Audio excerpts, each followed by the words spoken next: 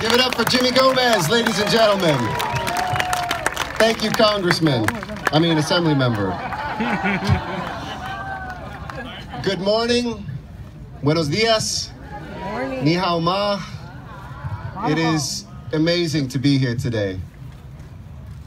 I want to re-quote what Jimmy said, that elected officials come and go, with the exception of Jerry Brown. He's always here. And we would not be here without his vision and the vision of his former chief of staff, who was the governor when a bunch of us in 2001 stood up there on that precipice and looked down at this land and reflected on centuries of people who came before us and thought about what was possible. So today, let us start by remembering first the Tongva who are here, remembering the Chinese and the laborers who came, remembering the hangings and the riots, remembering the Indian laborers who tended these fields when they were vineyards, remembering the people who came and through not just the tragic moments, but the victories of survival, of perseverance, of persistence. Let us remember and picture that Zanja Madre that brought a thirsty pueblo water so that it could grow. This is actually the park in one of the original locations before it was relocated up to Olvera Street. This was too low and it flooded out in the early 1800s. We remember the people in the community: Arthur Golding, Louis McAdams, Robert Garcia, Joel Reynolds, Chi Mui. The folks who stood up with their elected officials. And yes, Richard Polanco, you should be up here on the stage. You got the money that made it happen. And Tom LeBon just giving you a great massage, I know. No, don't throw me the football now, Tom. I'll catch it, but I don't want to embarrass you. Jackie Goldberg, Gloria Molina. Actually, Gil Cedillo and I were both elected officials back in 2001 at that groundbreaking, at that reimagining. But it was only made possible because the community rose up.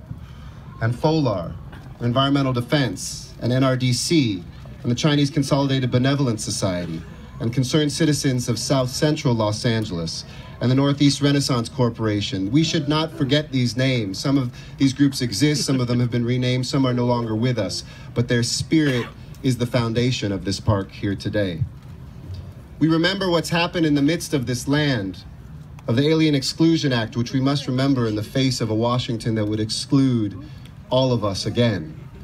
We must remember what we have done. We must remember that while we praise some elected officials up here, there were mayors and deputy mayors and council members who were against this, who wanted to put warehouses here.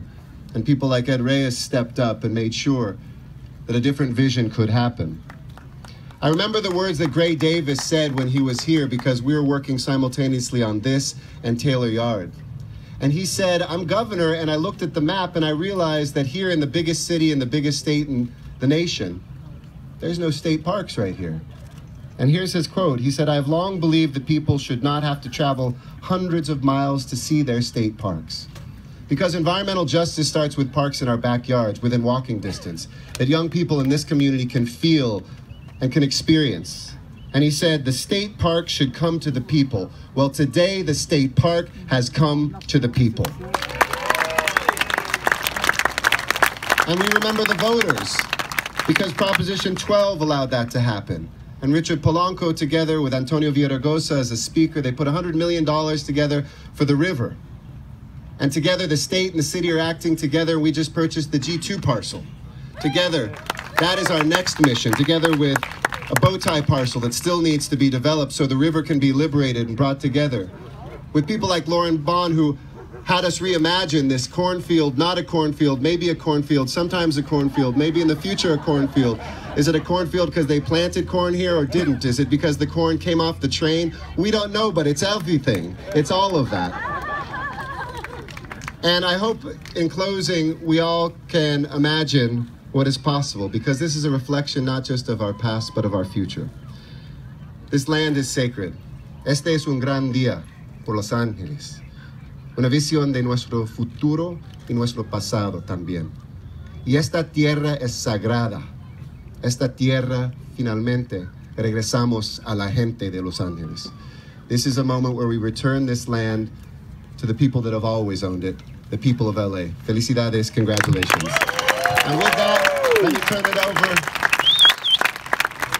And Hilda Solis was an elected official back then too. We're the last ones to speak are the old, or the viejos.